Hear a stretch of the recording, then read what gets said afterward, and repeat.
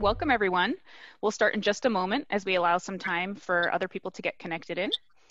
We want to say hello, welcome to all of our Amherst community members, and we thank you for joining us on our community chat today. My name is Brianna, Communications Manager for the town. We'll be holding short live chats like this on Tuesdays and Thursdays at noon for the next couple of weeks. In this webinar, we do ask, to ask a question from the Zoom application, you can click the Q&A button to type your question. Your questions will only be visible to the hosts of this meeting. Additionally, if you'd like to speak, please use the Zoom raise hand button or press *9 from your phone. We ask that you introduce yourself before speaking and to maintain a civil discourse. As a reminder, this webinar is being recorded, so please refrain from asking any personally identifying health questions. So today, joining your town manager, Paul Balkeman, and I, we have the Amherst Director of Senior Services, Mary Beth Ogulewicz. I had to practice that. Welcome to you both. We're going to have the chance for folks to ask Q&A today, but before we launch into questions, are there any general status updates? Paul? Hi everybody. Thanks for joining us today. Pretty much things are in status quo. We're happy that the Cooley-Dixon Hospital is managing well under our circumstances. Our call volumes for our police and fire is at historic low levels, which is really good news for us. We continue to have cases in Amherst, but not at the rate that is happening in other communities. So I think we're in pretty good shape. Today, it's about the senior center and what's happening with our seniors. And so I really want to focus it on Mary Beth. And so Mary Beth, where are you today? It doesn't look like your office. That's correct. Hello, everybody. I'm so happy to be with you today virtually. And I am actually in the poll room. So if I stand up here, you can see, here I am, where normally we would be using the weights that are located down here and doing some exercises and movement. But this is now my headquarters for now. And the reason being is that we have been busy remodeling and refurbishing the senior center. So when everybody returns, you're going to find that it's a beautiful, beautiful place for us to gather as a community. We have new carpeting. We've had the walls painted. Today we have countertops being installed. The kitchen's been remodeled. And it's all been designed with an eye towards accessibility in terms of disabled persons and those who may need further assistance. So it's going to be absolutely beautiful when we're able to open again. So this is where I am live, and we're here every day still. So please don't forget to call us if you have any needs or we can support you in any way. It's been amazing how you've kept the senior center functioning and expanding its outreach and helping people connect with you on multiple levels, whether it be food or counseling services or just a friendly call. So talk a little bit more about what those things that you've added since we can't have people come into the senior center anymore. Yeah, well, a couple of things that we've done is we have shifted our food distribution. So we used to have a congregate meal where everybody would come and have a hot meal together. We have shifted to that being a takeout meal. So folks can come, any Amherst resident who is age 60 can get a free lunch here. So it's a takeout format.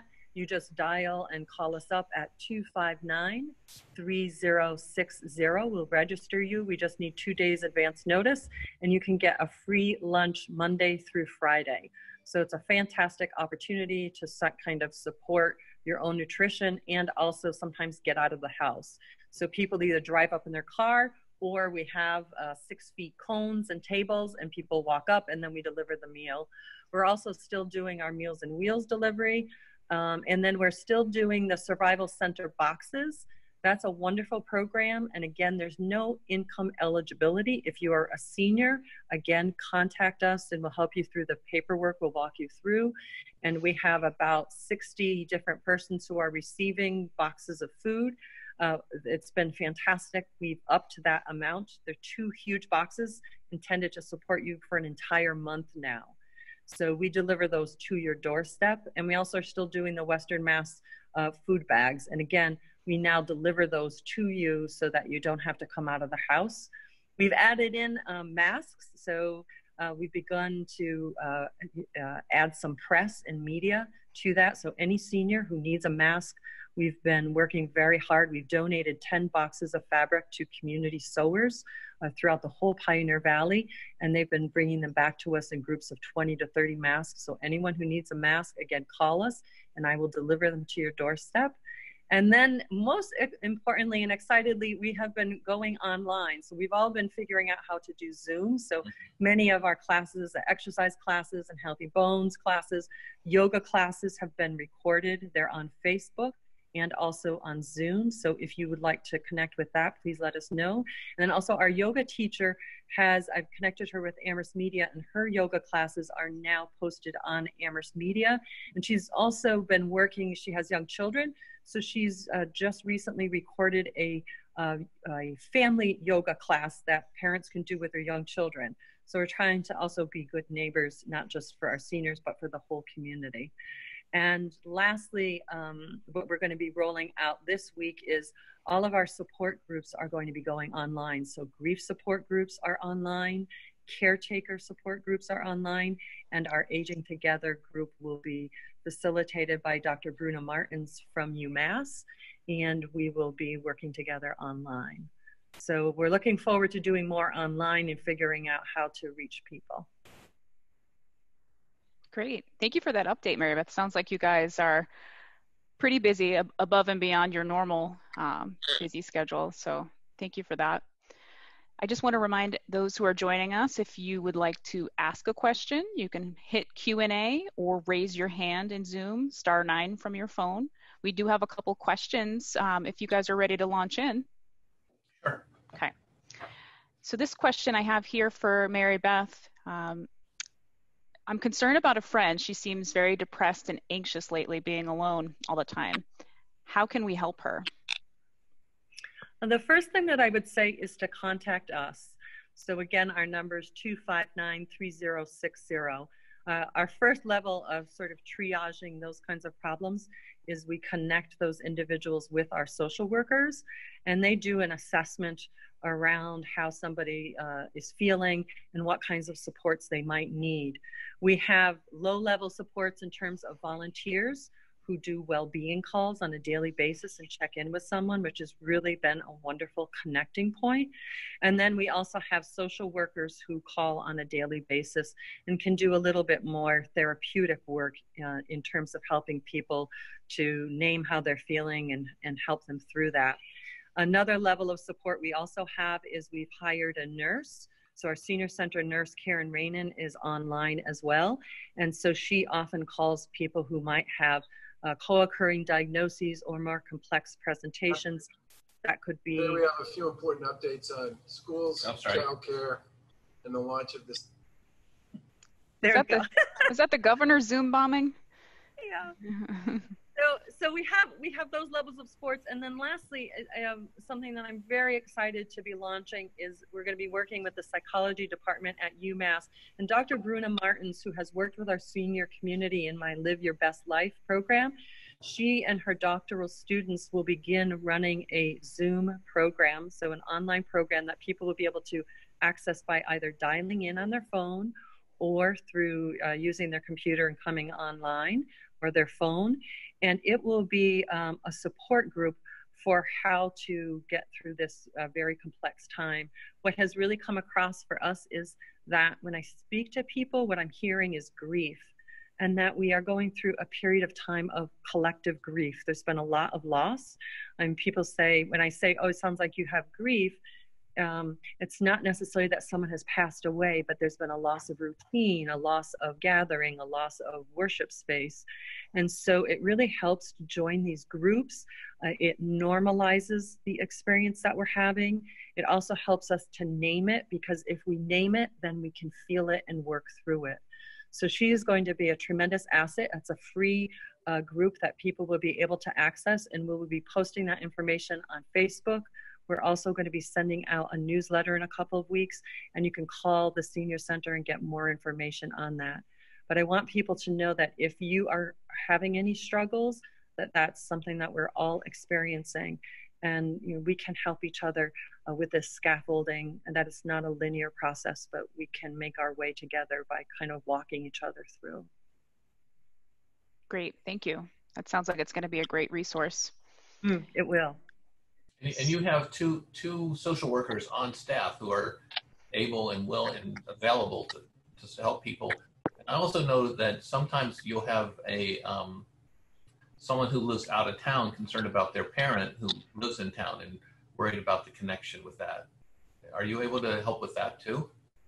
Absolutely. So we actually receive probably on a daily basis 2 to 3 calls from adult children who are out of town in Boston or some other location that are concerned, and we can absolutely follow up. And then depending on what the level of information is some of it we won't necessarily be able to share, but we always circle back and let family know. And that honestly has been a wonderful asset for us, of people calling in and saying, geez, I'm a little concerned about so-and-so, and we can follow that up. So our 2 social workers are working remotely, and they are there Monday through Friday, 8 to 4, and making hundreds of phone calls every week. Yes. So we have another question here. I was signed up to get my taxes done for free by AARP. Will they still be able to complete them? Yeah, so nationwide, AARP suspended their program until further notice. And at this time, we don't have any information that they will be returning and in terms of what that date is. So what we've been advising people is the deadline has been extended both for federal taxes and Massachusetts filing till July 15th.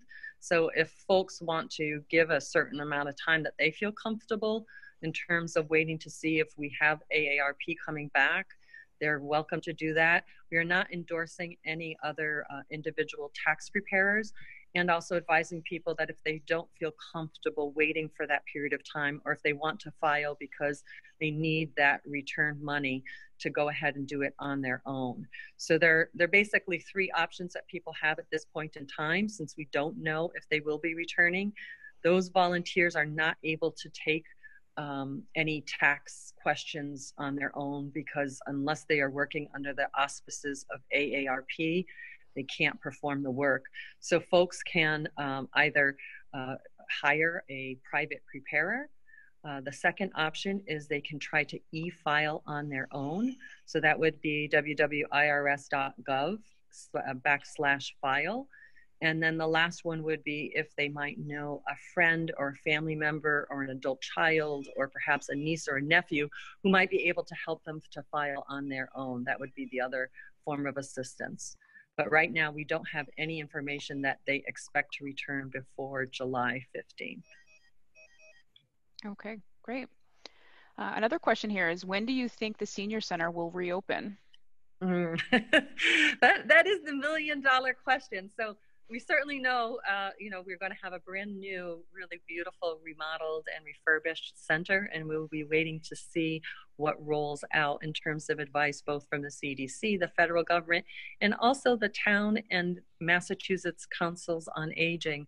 So I will say that we are part of a state organization, statewide Massachusetts Councils on Aging, and they spearhead a collective wisdom for 350 plus communities throughout Massachusetts. And they have been closely watching what's been happening in China in terms of how they are opening senior services and functioning, and taking wisdom and guidance both internationally, nationally, and also within the state. So they work very closely with the governor and with the Executive Office of Elder Affairs, and we will all be collaborating to make that decision when the time is ripe. So we don't have a firm date, but we do know that at some point we will all be back in here together. So just to add to that, so I've closed the buildings and the bank center, all of our buildings until May 4th. And today we expect to hear from the governor in terms of, and this aligned with what the state had done. So today or tomorrow we expect to hear from the governor about what his decision will be about, or advice will be about closing schools, whether it's going to be till June 1st or to the end of the academic year. If he closes to the end of the academic year, that will tell us that'll give us a piece of information. We try to stay aligned with our operations, with how the state is managing and advising people. His stay-at-home advisory is still in effect until May 4th, but I anticipate he'll make some kind of call on that today also. So we will continue to align ourselves with what the state is doing, just like Mary Beth said. Great, thank you. There's a couple new participants who look like they've joined from the phone. So I just want to remind you, if you'd like to speak and ask a question, press *9 from the phone, or from Zoom, raise your hand and we will acknowledge you. So we have another question here. I am in need of a wheelchair. Do you have one that you could loan? Yeah. At this point in time, our medical equipment loan program has been suspended. As you can well imagine, that was a decision that we were aided with the Board of Health in terms of there being a risk of exposure and cross-contamination. I know that Stavros was still lending equipment for folks. I've had a number of calls for bed rails, walkers, and wheelchairs as people have convalesced. So they are still an available source, and they have a hospital grade sanitation machine. It's tens of thousands of dollars. It has like ultraviolet lights, and it sterilizes equipment in a way that makes it consistent with hospital standards of sterilization. So that's one resource. And in terms of other councils on aging and who might be loaning equipment, I also know that the Westfield Senior Center is collaborating to clean and work with some equipment, and they were doing some loaning. But for right now, we have had to suspend that out of just a sense of safety. That makes sense. We have someone here who is stating that they're in a vulnerable age group, but they still are healthy and would like to volunteer in some way. Do you have any tips for seniors who might want to volunteer during this time? Absolutely. So one of the best ways to work with both the anxiety and grief that people are feeling is to engage in some kind of taking care of one another. That's just, all of the research shows that's a great way to help people to get through and navigate this really challenging time. So people who are interested, on our website, we have some online fillable forms. So people, if you have a skill, you can offer the skill. So we've had some people, they're going grocery shopping and are happy to pick up another person's groceries. Other people have, they're going to CVS and they'd like to help out and pick up somebody else's prescription for them. So we've been trying to match skill sets and ability. So it's not to say that everybody can and should volunteer, but for people who feel like they are able, that's a really wonderful avenue. We also have folks who are making masks and sewing masks. And we have some other smaller tasks within the senior center in terms of helping us even with our newsletter and other needs that arise on an individual basis. So if people are interested, the best way, again, would be to contact us. We're happy to help you. Let us know what our needs are on a daily basis and on a weekly basis, and kind of fill in depending on what your skill level is and ability. So you can do something small, even as just calling a neighbor, to sewing masks, to delivering food for us. Great, thank you.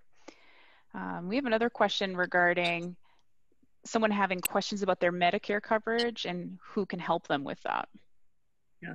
So one of the functions that we performed quite briskly here at the Senior Center was helping people with the Medicare process, both in terms of enrollment and also problems they might have with coverage or other issues. And so that was performed primarily by one of our social workers, Michelle Schmura, and then also we had SHINE representatives. They were volunteers who assisted us. We are still doing that work. So folks who might have a problem or a question or needing to enroll in Medicare, please do contact us at the Senior Center, and we will link you with one of our volunteers or our social worker who can help walk you through that process. It's a bit more challenging because we can't meet face-to-face to review documents or scan them or send them, but we will figure it out It might be a little bit more taxing or laborious in terms of the paperwork and mailing things back and forth, but we're still providing that service and want to make sure that people have all the support that they need to assure that their insurance is up to date and that they're getting the full coverage and the full benefits that they need. And we had another question that just came in from Jennifer. Can the Senior Center help with healthcare proxies? Oh, I love this. I swear to God, I just wrote down on my notebook, healthcare proxies. If there was one thing that I could do in this whole community, it would be to say to every single person, please sign a healthcare proxy. So right before we closed down, the week that we closed down, I had a presentation that I was going to be working on that we had organized about healthcare proxies. A healthcare proxy is basically you naming a substituted medical decision maker, so that if you should become unable to communicate your desires or wishes for your own health care, there is a named person who can execute that on your behalf. I will tell you, in my conference calls with Cooley Dickinson, the first thing they ask me is, how many of your seniors have healthcare proxies? And I say, yes, that is exactly my number one campaign that I wish that I could implement right now. And a healthcare proxy does not require an attorney or any special person to execute for you. There are downloadable forms. And if you can't download one, again, call me. I will mail you one. I have hundreds of them here. And you mail it. And basically all it is you name a person. One person is what I would recommend to make your decisions for you should you become unable to communicate them. And then you have to have 2 witnesses sign that. So that becomes a little bit more problematic. Just come with 2 pens. You can even come here to the Senior Center. You can ask neighbors to sign it. It doesn't require a notary, just 2 individuals. Make sure that they witness it the same date that you execute it, because if it's a different date, it will be deemed ineffective. So it's an important document to name them, and then also to talk to those people about what your wishes are. With this particular virus, your medical condition, what we know is, right, that it can shift rapidly within 24 hours. And your desire to go on a ventilator or not would be a critical discussion you should have now, while you still have all of your faculties and you have the ability to think about how that might feel, and even perhaps the duration that you would like to be on a ventilator. But it's much better to have the conversations and to designate those people, and then make sure that that person that you designate knows it.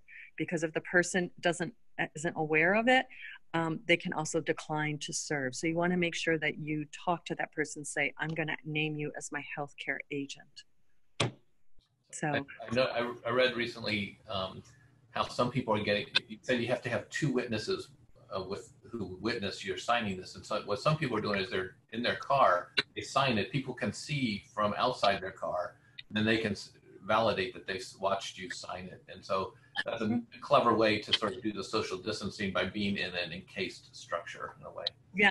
And you could even just drive up here to the Senior Center. 2 of us can walk out, and that's perfectly adequate. That's great. And the attesting is really just that you are over 18 years old and that you are of sound mind and body making this decision. It doesn't require any sort of expertise or a notary or anything like that. But please, everybody in the community, every single individual should have a healthcare proxy. That includes people who are 18 years and above. So all of my children who went off to college, I made them execute a healthcare proxy before they left my home. So it's a really important tool for us right now. Mary Beth, do you have any tips for people who have questions about either updating a will or don't have a will right now and they might be afraid of being sick? Yeah, I think that first of all, people, there are misperceptions about wills. So I'm not sitting here as necessarily someone who's giving legal advice with my legal hat on, but I can draw on that background knowledge to share with people, is that a will only controls the disposition of assets that don't have a named beneficiary. So what that really means is if you have a bank account with somebody else's name, that asset is not controlled by the will. It is controlled by the other named beneficiary. So it would automatically go to that person. It wouldn't be subject to any provisions of a will. So the quickest thing that I would tell people is that if you have assets, this is a great time, if we're sitting around all day long, to check on things like IRAs and check on other assets you might have, and making sure that there's another person's name on it, so that if something should happen to you, that asset immediately devises to that named person, and that it's the person that you still name. So sometimes people put a name on life insurance when they started a job 25 years ago, and that person might have passed. So you want to make sure that the beneficiaries are up to date and they are in fact the persons. But your assets, from your motor vehicle to stocks to IRAs to any other asset that has the ability to name a beneficiary, that is the quickest way to make sure that your intentions are followed through and you're able to do what you want. In terms of whether you execute a will for any other assets beyond that, again, that would be a matter of hiring an attorney and having that conversation. We do have community legal aid, which is still performing work and still working in the community, and they do wills for elders, based on income eligibility. But I know that they are very backed up in terms of the cases and sort of prioritizing emergency legal aid as opposed to something that is more about planning assets. So that's what I would make for a suggestion for people. Yeah, so I should know that while Mary Beth is an attorney and really is very knowledgeable in this field, one of the most knowledgeable people in the field, she's not offering legal advice, right, as you said. Right. But she is really knowledgeable. This has been a specialty before she came to work for the town of Amherst, working for a large law firm. So she really knows her stuff. So if she says this is important, and I'm taking away some of this information too, it makes sense. I already wrote it down on my to-do list for when we're done. So thank you. So we probably have time for just a couple more questions. I'll do a last call from our attendees. *9 from the phone, raise your hand from Zoom, or use Q&A from Zoom. We have a question here regarding someone who's about to be eligible to sign up for Social Security in the coming weeks, and they're wondering how they navigate this. Mm-hmm. So Social Security is still functioning, albeit in a much slower fashion. So an individual, if they need to access and begin the process to sign up for Social Security, they can choose to do the online forms. So that's one option, and that's probably one of the quickest options. The other one is that they do have an 800 phone number that you can call and someone walk you through that process. That tends to be a bit more time intensive, and there are very, very long wait periods. Some people I know have been on the phone for up to 6 hours waiting for somebody to answer. If you don't have access to technology and you'd like to have some assistance to fill out the online form, we can also help you. So our social workers have helped a number of clients who need some assistance in terms of signing up. What we have also seen is that a number of individuals are electing to receive Social Security at the earlier stage due to some of the economic insecurity that is happening right now. So typically, it behooves you to wait several more years before you access Social Security so you can receive a higher portion of that amount of money. But some people are having to elect earlier options. So again, contact us if you don't have the ability, but they are still accepting applications and processing them in a slow manner. Great, thank you. So are there any things, Mary Beth, that you'd like to share that you weren't asked directly today about any services or programming that you have going on? I think that the most important one really was just emphasizing that we're going to be trying to offer some more online programming to help people around boredom and also some of the emotional aspects. And that's something that it takes courage to ask for help and to acknowledge that that you might be facing a challenge. And I find that we have a lot of people offering help, but not as many people acknowledging that they might be having a struggle themselves. And so I think that for me, the most important message that I wanted to share today is that it helps to be part of a group that's having a conversation, to name and feel what is happening, because then we can all help each other to process through it. So please don't hesitate. Our Aging Together group will have the ability to have up to 300 participants in it. And they are fantastic experts. Dr. Martins, as well as her doctoral candidate students, are going to be assisting, and we'll be doing a different topic each week. And I think that that's going to do a lot to not only help us get through, but to heal through this entire process, because we're looking at a long duration. Great. Thank you so much, Mary Beth. Paul, did you have any parting words? So while we were on, the governor announced that school will not reopen this year, this academic year. So the students will be home with additional distance learning opportunities being developed. He has not made any recommendations in terms of opening up the economy at this point in time. We're still nearing the peak of our pandemic in Massachusetts. So that's news. But the only thing I would say is it's great to see Mary Beth. I don't see her as often as I used to. No. It's fun for us to connect as well as it is for the general public to see us too. So thanks for being here, Mary Beth. Oh, thank you. It's such a pleasure. I love my job and I love this work. It is such a thrill to be here. I have to tell you, there's no place I'd rather be during all of this than right here with all of you. So thank you for your leadership. I really appreciate it. You're doing great work. Great. All right, well, that's all the time we have for today. I will say that we're going to be doing this again on Thursday, the 23rd at noon with Health Director Julie Fetterman, and every Tuesday and Thursday for the next couple of weeks at noon. You can use the same link and the same phone number as today to join us in future sessions.